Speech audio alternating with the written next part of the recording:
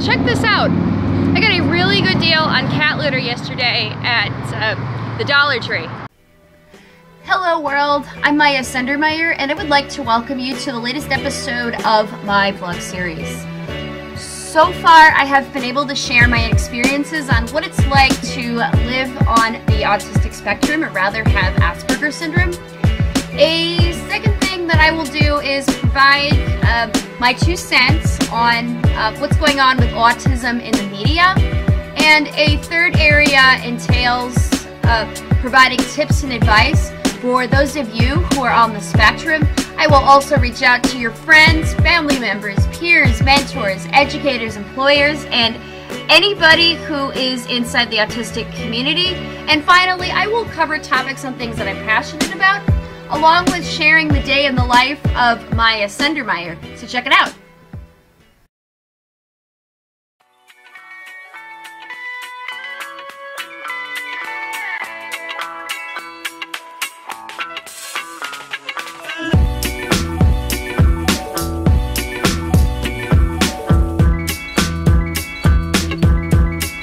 That coffee smells good, but I bet you're wondering why in the world I'm back at Hartsfield Jackson today.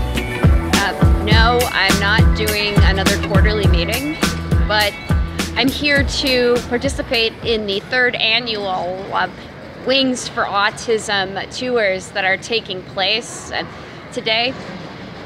And the reason why I'm here is because, as I said, this is the very program that got me interested in autism airport rehearsal tours, and got me thinking that, hey, I need to be getting involved because A, I traveled all over the world, and B, I just felt that there needs to be more practical steps, which are very small, and that includes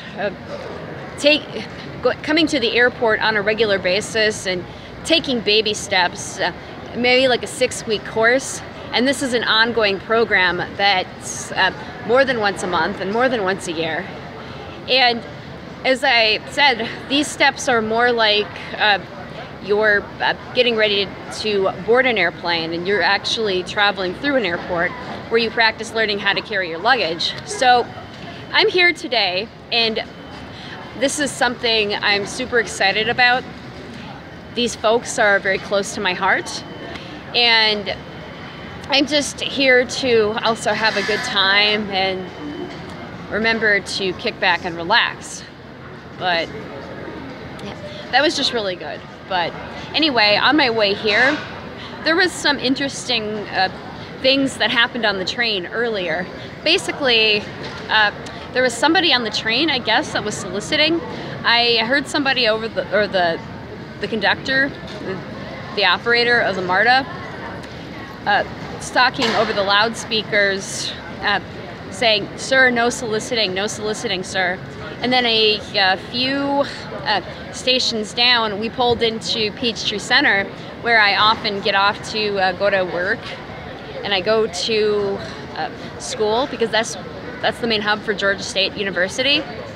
I also use that hub when I want to walk to Centennial Olympic Park or whatever.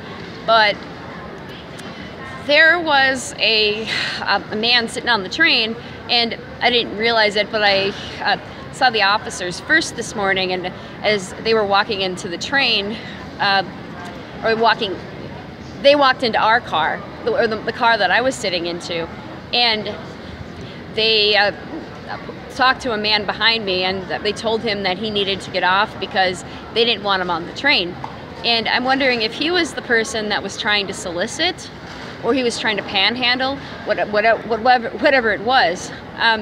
And sure, he was angry, but luckily he cooperated. And yes, I mean, I saw him flip the bird off, or I believe I saw him flip the bird off. But that's the beauty of riding public transportation, is you get all kinds of weird people.